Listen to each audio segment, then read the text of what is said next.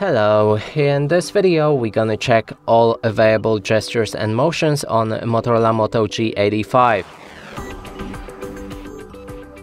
To this, first we'll need to open our settings. Inside, navigate to the gestures. Right here we can find all of the options. First one is navigation mode. Here you can choose how to navigate your device, either by gestures or 3 buttons.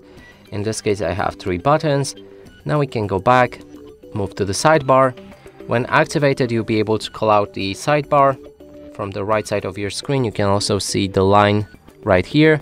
So just drag on it, which at some point should call it out. Or not. Let's just click on the settings right here. Maybe that way we'll be able to adjust the apps.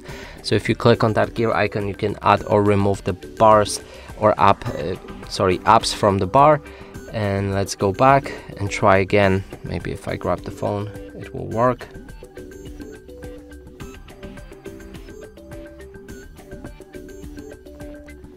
Okay, great features, Motorola. Okay, so for me it doesn't work. You can try it if you like. In this case, I'm just gonna go back. Then we have one-handed mode, and if you scroll down, you can enable one-handed mode shortcut.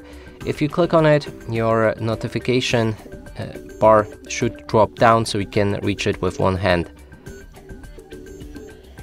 like this. You can also pull the screen into the reach like that, so it's in the half right here. That means if we're using one hand, we can just scroll it with our thumb. And then we can go back and navigate to swipe to split. When enabled, you'll be able to swipe your finger on the screen like that, which should split the screen in half. But that also works great, as you can see.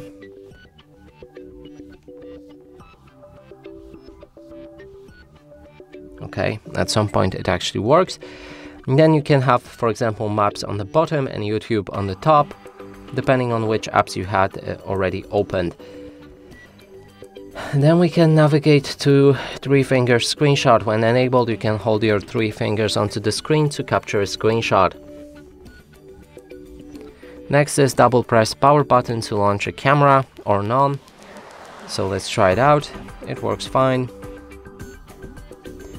Then we have press and hold power button to access your digital assistant or power menu. So let's go with digital assistant. Then we can adjust the press and hold duration. Hold it for a few seconds and it should call out your, in this case, Google Assistant. If you want to access power menu with digital assistant enabled, then click on the volume up and the power button at the same time, which should open the power menu like this. Now we can go back and then navigate to press and hold to media controls, When enabled, you'll be able to control multimedia playback using different gestures. Let's learn more. So if you want to play a next track, then hold the volume up when your phone is locked. If you want to play previous track, then hold a volume down button when your phone is locked. If you want to adjust the volume buttons, you will need to tap and release the keys, so don't hold them. Then we have a quick launch. When enabled, you'll be able to double tap back of your phone, let's say right here, which should perform one of the actions that we can assign by clicking on the gear icon right here in the app, in the settings, We can adjust the tap strength as well. And in this case, let's go with take a screenshot.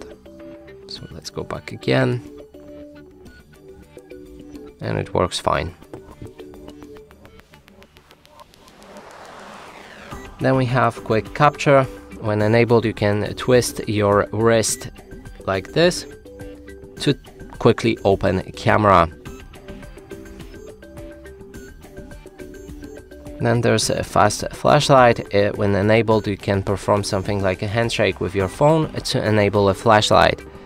And let's try it without locking our screen. Yep, it works fine.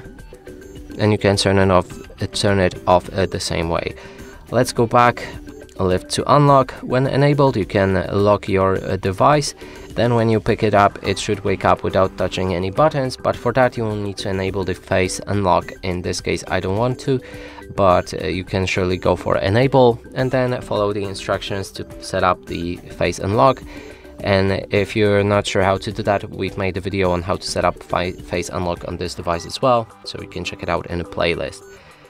Then there's the pickup to silence. When enabled and you receive a phone call, you can pick up your phone, which should mute that phone call.